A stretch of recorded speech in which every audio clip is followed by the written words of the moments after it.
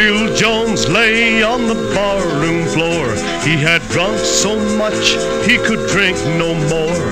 He fell asleep with a troubled brain to dream that he rode on a hell-bound train. The engine with blood was red and damp, brightly lit with a brimstone lamp, while the imp for fuel was shoveling bones, and the furnace roared with 1,000 groans.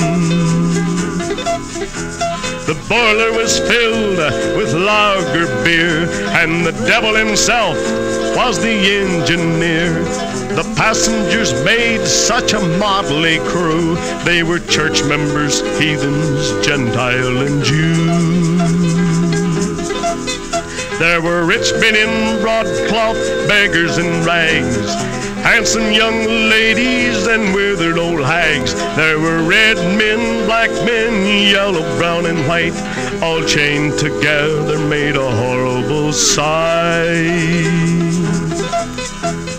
Faster and faster the engine flew, wilder and wilder the country grew. Louder and louder the thunder crashed, brighter and brighter the lightning flashed.